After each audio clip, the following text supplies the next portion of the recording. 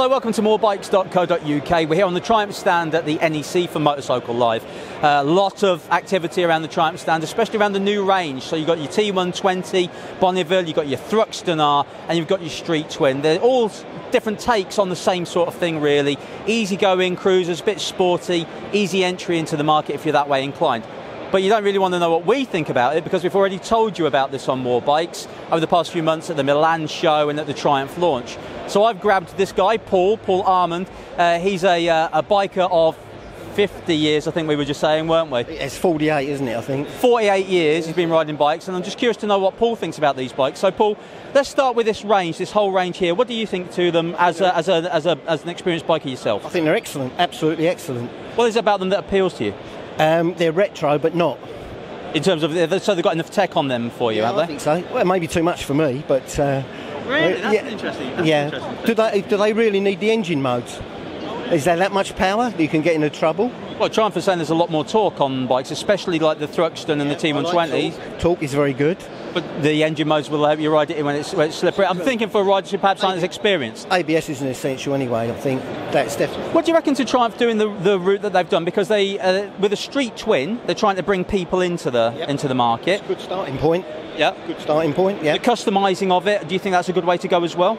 Well, Yamaha are very successful at that, aren't they? With the XSR and things like that? Yeah, exactly that, yeah. The Triumph T120, the new Bonneville, it's got the engine mods to make sure it's Euro 4 compliant, but it's also got the looks. Has it been updated enough for you? You know, somebody who's on the stand right now, do you like the look of it? I love the look of it. I'll let you know when I've ridden it, which I will be doing.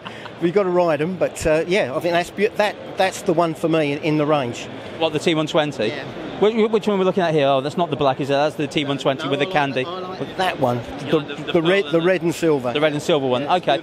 The Thruxton R, now that's getting a lot of interest. We've heard today that they've taken something like 300 sales already, pre-sales for the Thruxton R. Doesn't surprise me at all. I think personally it's a gorgeous looking bit of kit. Yeah. But from your point of view, somebody who's ridden lots of different bikes, been there and done it, what do you make of that?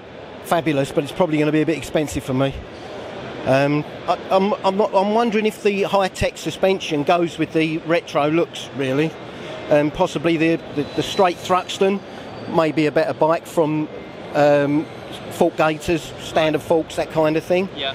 But for someone who really wants to put some down, I would imagine the suspension will go a long way to helping them do that. It's an interesting point that you make, that the Thruxton R might be a bit too much, but can you see that appealing to a sector who perhaps wouldn't have looked at Thruxton before? I certainly do. People who are getting off of fast Japanese bikes would probably want the extra tech in the suspension. Whereas me being a traditionalist, I like the rubber gators, so that reminds me of when I was 17. Completely fair enough with that. Now we see you got a Moto Guzzi Club GB shirt on, so what do you ride yourself? I'm assuming it's a Guzzi? Yeah, Moto Guzzi Brevia 1100. Beautiful motorcycle, fabulous. How long have you had that? 2 years, 9 months or something like that, nearly 3 years. Oh, coming up for a change soon, sir? No, it's a keeper. Okay, add to it then. Keep that bike and add to it with another one. Exactly that, yeah, exactly that. I've got to get that past the wife, of course. Well, of course, and we will have to get that sort of out of the way, don't we? Jump that hurdle.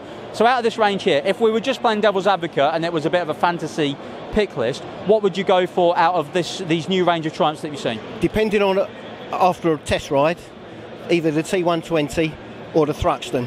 Brilliant. And from your point of view, you think Triumph are going down the right route with these? Excellent, wonderful. Yep, they've got two distinct ranges, haven't they? Modern and retro modern.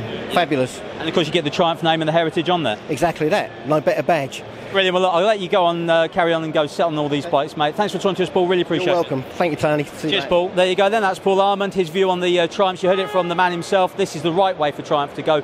Much interest in the new range. The T120, the Street Twin, and of course the Thruxton R here on the Triumph stand. Come down to Motorcycle Live where you can see them all this weekend. But stay tuned for more from MoreBikes.co.uk.